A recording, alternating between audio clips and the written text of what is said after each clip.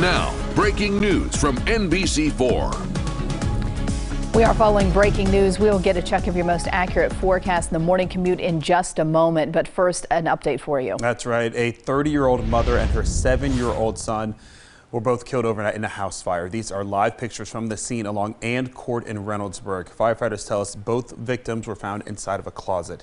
A 13-year-old and 10-year-old child were also inside the duplex. They were able to get out safely. Investigators still working to find a cause to the fire. Our Matthew Herchick is on the scene speaking with firefighters. He'll join us live at 6 o'clock with a breaking news update.